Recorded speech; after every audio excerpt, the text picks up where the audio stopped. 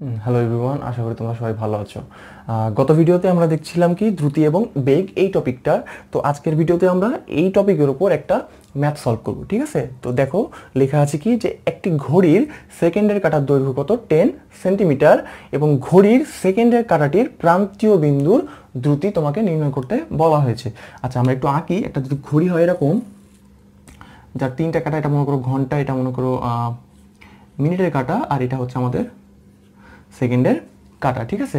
এবার কি বলছে যে এই ঘড়ি কাঁটাটার দৈর্ঘ্য কত 10 সেন্টিমিটার, তাই না? এবং তোমাকে কি বলছে যে ঘড়ির সেকেন্ডের কাঁটাটির প্রান্তীয় বিন্দু দ্রুতি নির্ণয় করতে। তাহলে এই প্রান্তীয় বিন্দু কোনটা? একদম টপে যে বিন্দুটা আছে সেই বিন্দুটা, তাই না? তাহলে এই প্রান্তীয় বিন্দু আমাদের দ্রুতি নির্ণয় করতে হবে। একটা কথা দেখো, তোমরা একটু খেয়াল করো, যেখানে বলে দেওয়া আছে সেকেন্ডের কাঁটার। তাই যদি হয় তাহলে আমরা জানি একটা ঘড়ির সেকেন্ডের কাঁটা কোন অবস্থান থেকে যাত্রা শুরু করে আবার সেই অবস্থানে ফিরতে তার সময় লাগে কতটুকু? 60 সেকেন্ড, তাই তো? এবং আমাদের যেহেতু বলে দিয়েছে যে ঘড়ির কাঁটাটির দৈর্ঘ্য কতটুকু 10 সেন্টিমিটার, তার মানে আমরা ধরে নিতে পারবো যে এই সেকেন্ডের কাঁটাটা যে বৃত্তাকার পথে ঘোরে সেই বৃত্তের কেন্দ্র থেকে প্রান্তীয় বিন্দুর মধ্যবর্তী দূরত্ব কত? 10 সেন্টিমিটার, বা এই বৃত্তের ব্যাসার্ধ কত? 10 সেন্টিমিটার। তাহলে আমরা এই ব্যাসার্ধটাকে কোন এককে নিয়ে যাব? মিটার এককে নিয়ে যাব, যেটা হয়ে যাবে কত? 10/100 = 0.1 মিটার, ঠিক আছে? তাহলে এই ঘড়ির সেকেন্ডের কাঁটাটা যে বৃত্তাকার পথে ঘোরে তার ব্যাসার্ধ পেয়ে গেলাম আমরা 0.1 মিটার। এবার আমাদের দেখো ফাইনালি বের করতে বলছে কি? দ্রুতি নির্ণয় করতে বলছে। তাহলে আমরা জানি আগের ভিডিওগুলো থেকে দেখে আসছি যে দ্রুতি ইকুয়াল টু আমরা জানি দূরত্ব ডিভাইডেড বাই কি?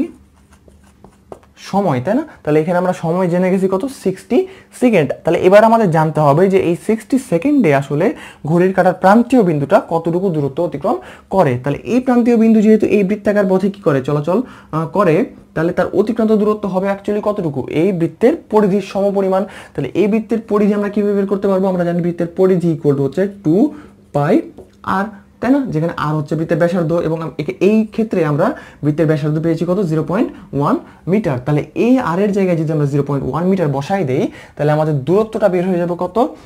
2π ইন্টু 0.1 ডিভাইডেড বাই আমাদের সময় লাগছে কতটুকু? 60 সেকেন্ড। তাই যদি হয় তাহলে এটা হচ্ছে আমাদের প্রকৃতপক্ষে দ্রুতি, যার একক হচ্ছে মিটার পার সেকেন্ড, ঠিক আছে? তাহলে এরকম যদি কোনো ম্যাথ থাকে তাহলে আমরা ইজিলি এই ম্যাথটা সলভ করে ফেলতে পারবো এইভাবে, যে আমরা কি জানি দ্রুতি ইকুয়াল টু হচ্ছে দূরত্ব বাই সময়। তাহলে আমাদের মেইন টার্গেট থাকবে কি?